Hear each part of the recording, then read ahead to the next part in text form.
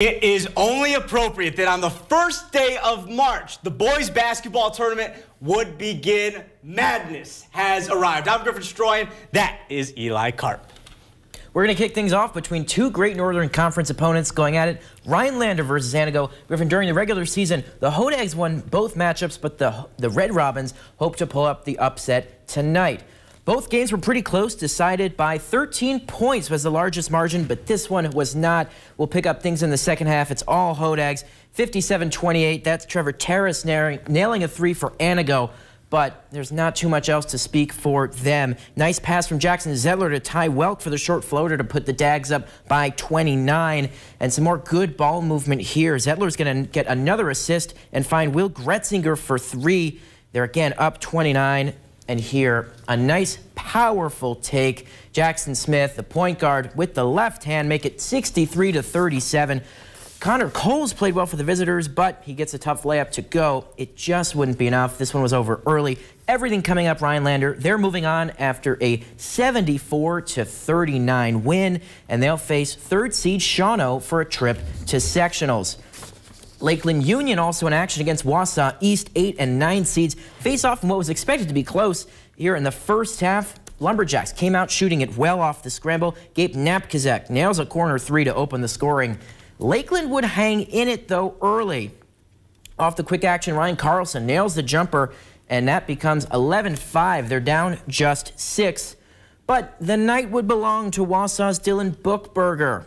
The 6'8" center grabs the offensive rebound, finishes, and puts his team up 20-12. Looks like he's hurting there, but that didn't affect his performance. Nice short floater here as the T-Birds answer with Braden Wycheck. That makes it 20-14. They're down 6 again, but sometimes size cannot be overcome. The missed three, but there's Bookberger again. He goes for 26 points. Wausau East cruises 76-50. They'll face top seed Fox Valley Lutheran in the regional final.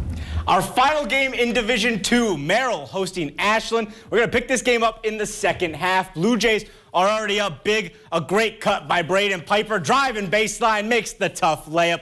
Merrill is up 23. Bailey Tureen says, hey, maybe I'll get in on this dance. Pulls up, drills the three, and then a quick steal. I missed it. Yam it home right there for 2. Blue Jays are just having fun at this point. Big man Tyson Glitch, hey, get in on the action, why don't you? A deep three for him, nothing but net. And then to cap it off and transition, Jordan Bush and one layup.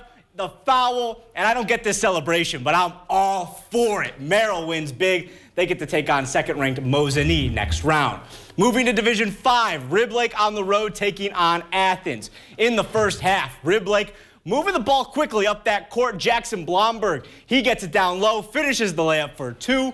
And then on the other side, some great defense, though, from the Blue Jays. Cooper Dietrich, quick hands leads to the steal, an even better pass to Evan Gorleski. He finishes the layup, puts Blue Jays up 3. Reb Lake would keep this game interesting, though. Great pass inside. Blomberg's going to finish again at the rim.